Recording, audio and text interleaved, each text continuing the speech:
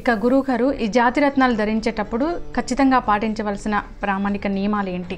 బేసిక్గా జాతి రత్నాలు అంటే ఇప్పుడు మా చేతిలో ఉండి చూడండి చాలా మంది రత్నాలు మనం ధరించి ఉన్నాం.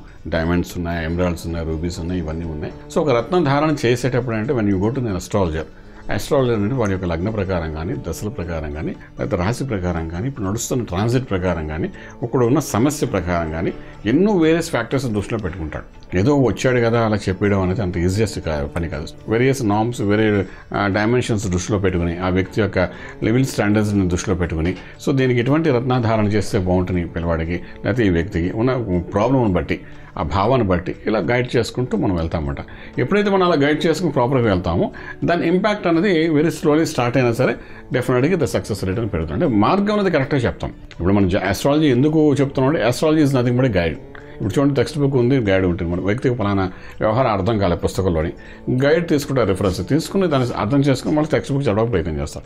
అదేవిధంగా ఏంటంటే ఇక్కడ మనకు ఆస్ట్రాలజీ కూడా ఎలా వస్తుందంటే ఒక వ్యక్తి తన జీవితంలో ముందుకు వెళ్తున్నప్పుడు ఒక ఫలానా సంఘటన దగ్గర అయిపోయాడు. ఆ వ్యక్తి ముందుకు వెళ్ళాలా వెళ్ళకూడదా, ఎటు వెళ్ళాలో తెలియని పరిస్థితుల్లోని ఈ ఆస్ట్రాలజీ ఒక గైడ్గా లేదు ఈ మార్గం గుండా వెళ్ళు, లేదు ఈ మార్గం గుండా వెళ్ళు, లేదా ఇలా వెళ్తే ఇలాగ సబ్జెక్ట్ నీ లైఫ్ అనేది ముందుకు వెళ్తుంది అని ఒక గైడ్లైన్స్ ఇవ్వడానికి, సక్సెస్ రేట్ ఇవ్వడానికి ఉపయోగపడుతుంది. ఫర్ ఎగ్జాంపుల్ మీకు చెప్తాను, చాలామంది విద్యార్థులు ఉంటారు, వాడికి అన్నింటిలోని ర్యాంకులు వచ్చేస్తాయి.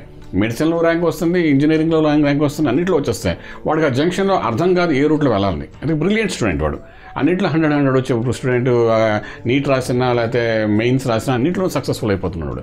అలాగున్న వ్యక్తి ఏం చేస్తాడు, ఎటుకు వెళ్ళాలి తెలియదు. అలాగే కొంతమంది గవర్నమెంట్ ఉద్యోగస్తులు ఉంటారు, ప్రయత్నం చేస్తుంటారు, వాళ్ళు అన్ని ఎగ్జామ్స్ రాసేస్తారు, బ్యాంకింగ్ రాస్తారు, అన్ని సెంట్రల్ గవర్నమెంట్ రాస్తారు, స్టేట్ గవర్నమెంట్ ఎగ్జామ్స్ రాస్తారు, వాడు 3-4 రకాలుగా వచ్చేస్తాయి. ఏ డిపార్ట్మెంట్లో వెళ్తే దాని లైఫ్ ఉన్నది అనే పాయింట్ వాడికి అర్థం కాదు. ఇక్కడ ఆ జంక్షన్లో ఆగిపోతారు ఆ వ్యక్తి. అటువంటి అప్పుడు ఈ అస్ట్రాలజీ అనేది మోస్ట్ సక్సెస్ఫుల్గా ఆ మనిషిని ఏ ఫీల్డ్లో వెళ్ళాలి, ఏ రకంగా సక్సెస్ఫుల్, ఏ ఫీల్డ్ అని ఐడెంటిఫై చేస్తానమాట. నువ్వు పుట్టిన తర్వాత ఇంతకాలం నా చదువుతావు, నీకు ఇటువంటి ప్రభుత్వ ఉద్యోగం వస్తుంది, వచ్చిన తర్వాత ఈ రకంగా నువ్వు ఈ ఫీల్డ్లోకి వెళ్తావు, ఈ ప్రభుత్వ ఉద్యోగంలో కూడా ఈ ఫీల్డ్లోకి వెళ్తావు అన్నది కూడా చాలా స్పష్టంగా అది ఆస్ట్రాలజీ అని చెప్తున్నమాట.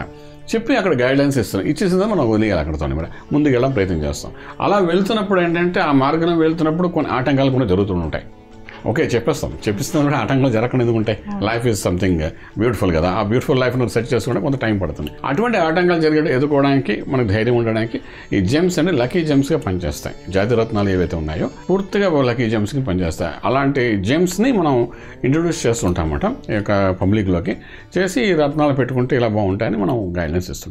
పూర్తి వివరాలకు సంప్రదించండి శ్రీ వేదమాత గాయత్రి జ్యోతిషాలయం, బ్రహ్మశ్రీ మంతా సూర్యనారాయణ శర్మ, శ్రీ నిలయం, first floor, 101, Sai Vaibhav layout, Chitrapuri colony, Khajaguda, Delhi public school పక్కన, నానక్రామ్గుడ, హైదరాబాద్ 5,08,000. Phone numbers 8885559147, 8885559148, 97044470001, 97044470002.